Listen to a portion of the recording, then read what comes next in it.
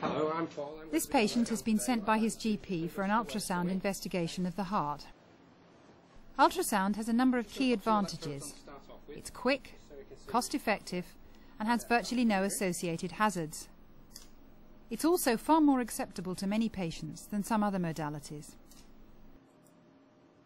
ECG electrodes are attached to the patient to record the electrical signals from the heart. This allows the ultrasound images to be linked to the heart cycle. Okay, and what I'd like you to do now for me is roll onto your left-hand side. That's just so your lungs drop out of the way for me, because I can't see through there. Okay. Nice and relaxed. I'm just going to do a quick scan to see your heart structure for you. Because even a thin layer of air will reflect the ultrasound signal, a coupling gel is used between the ultrasound transducer and the patient. Ultrasound is useful for rapid and reliable cardiac investigations, particularly as it's the only technique that can provide information about blood flow.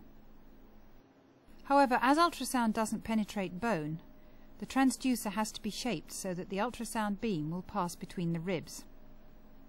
The transducer being used in this examination is a wideband transducer that transmits ultrasound at 1.75 MHz, a low enough frequency for good penetration of the heart.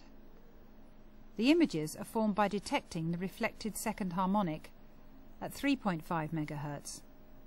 This gives a good compromise between spatial resolution and sensitivity. Paul has produced a parasternal view of the heart. First, a standard B mode image. Now he has chosen a direction from the B mode image to look at in M mode. This allows the position of different parts of the heart to be plotted against time.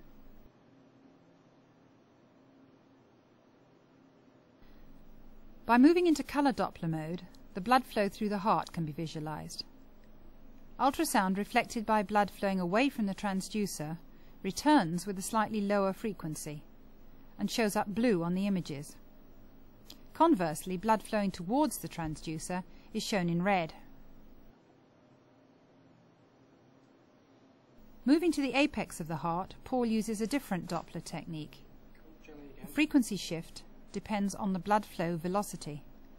So a plot of frequency shift against time indicates flow velocity as a function of time, and this is plotted in yellow. Because the frequency shift is in the audible range, it can also be sent to a loudspeaker, and a trained operator can use the sound for diagnostic purposes.